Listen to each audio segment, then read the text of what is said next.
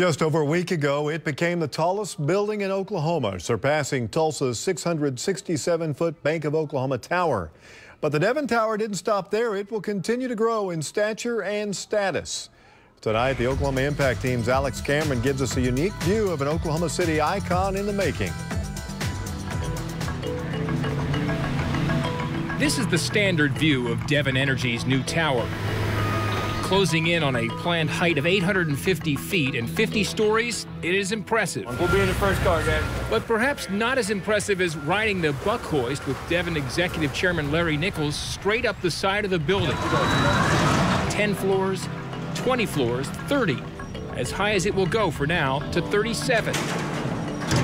Where the Oklahoma wind made us glad there was a barrier at the edge of the floor. It's really windy up here today, but I assume this building is being built to withstand high winds. Absolutely.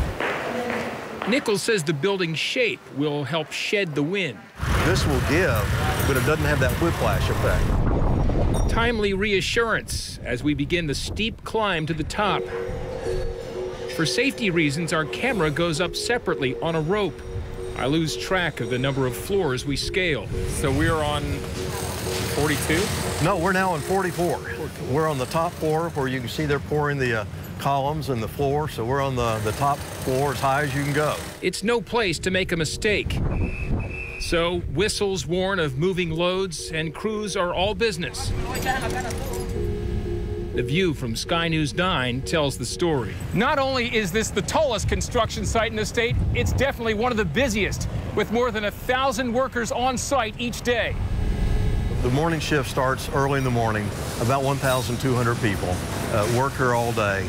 Then during the evening and the midnight hours, goes down to a staff of 65, 75, something like that. It's essentially a 24/7 operation, massive in every way, including the $750 million price tag.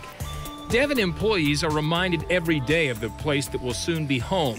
And Nichols says that will be sooner than expected, as the project is ahead of schedule. The construction itself has gone fairly quickly.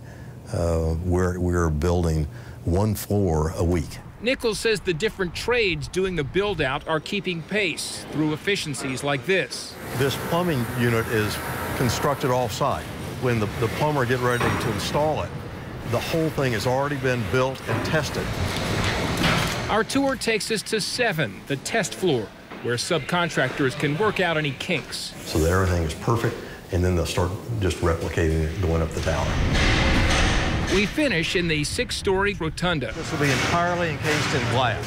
It's Nichols' pride and joy because it ties the entire headquarters together, and being open to the public, it will further tie together Devon and the city it's called home since Nichols and his father founded it 40 years ago. When we hired the architects, we looked very carefully. We wanted a building that would be a source of pride for our employees, for our company, and for the city. A long-range view, not unlike this one from the top. For Oklahoma Impact, I'm Alex Cameron.